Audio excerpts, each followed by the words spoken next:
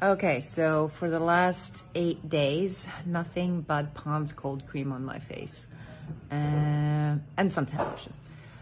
And it's interesting to me to see what my skin looks like when I haven't been using my usual beauty pie products.